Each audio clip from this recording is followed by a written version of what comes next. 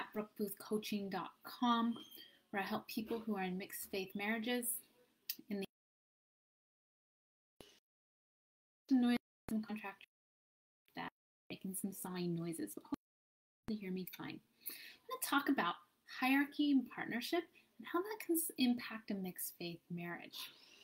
So hierarchy just kills intimacy and partnership fosters it. That's sort of the overall scheme that we're going to be approaching this topic with.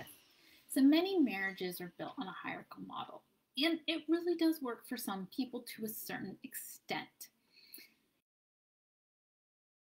And many feel comfortable because of the familiar, but it also has some drawbacks, and one drawback may be that it can stymie the growth of intimacy. And when I talk about human connection here, hierarchy is a one up, one down type of a position in a marriage. So one spouse is above and one spouse is below. So someone in the relationship needs to ask permission or needs to get approval, or somebody makes ultimate decisions. It's sort of the model of the buck stops here. And so advice may be given and received, but the ultimate decision is made by a single person and not jointly. So this would be in juxtaposition to a partnership. And that's where both decide jointly. They co-parent, co-lead, co-clean, co-everything, right? That would be more of a partnership where nobody is the final arbiter. Now, I'm not talking that things have to be split 50-50, but nobody is making final decision. There is no final arbiter. There is no the buck stops here. So partnership can be a lot harder in the short run. It really requires more communication, more openness, more self-knowledge, more boundaries. It's harder in the long run. Hierarchy is the reverse. But it's often easier in the short run. The problem with why it's harder in the long run is because it often stunts development and fuels resentment. The biggest casualty from a hierarchical relationship is so challenging to be open and vulnerable with someone who's not your equal partner. There's just too much risk involved in that. So I have seen that many people in mixed faith marriages, they're sometimes moving from a hierarchical model to a partnership model. And there can be tension in that. There can be pushback, there can be confusion, there can be uncertainty in that.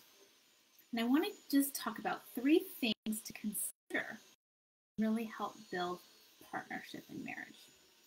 And the first one is to choose to be a partner. You know, this partners create the dynamic of a hierarchy, and both partners create the dynamic of a partnership. So regardless of where you fall in the dynamic, choosing to be a partner is absolutely key. So write out what that would look like. Like, what does it really look like if you were showing up as a partner? How are you already acting like a partner? In what areas? How are you not? Get really clear on what's happening in your current marriage, where partnership is happening and where it's not. What does it look like to be a partner? And then, like I said, actively choose to be a partner.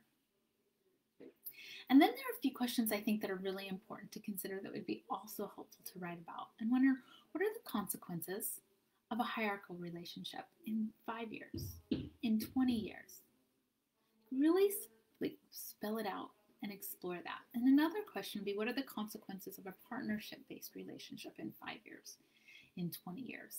I think it's really important to see the long-term ramifications, because sometimes that makes the short-term work a little bit easier to do because of the motivation of the long-term benefits. Another really important question to ask yourself, if you're not even sure which marriage dynamic you fall under, is there room for 2 in this relationship? Do you often feel resentful? Do you feel like you need to ask for permission, and why? And really look at that. That can help you understand better where you even fall in this hierarchical versus partnership spectrum. So if you're in a mixed faith marriage and you want to create a more equal partnership, and you really need some help, let's talk. This is a lot of the work I do. It can be so uncomfortable to change these types of dynamics because of set patterns and because of comfort levels and because it's just familiar. But I also know in the long run, it can be hugely liberating, and it can really create the foundation for a fantastic marriage and a fantastic mixed faith marriage.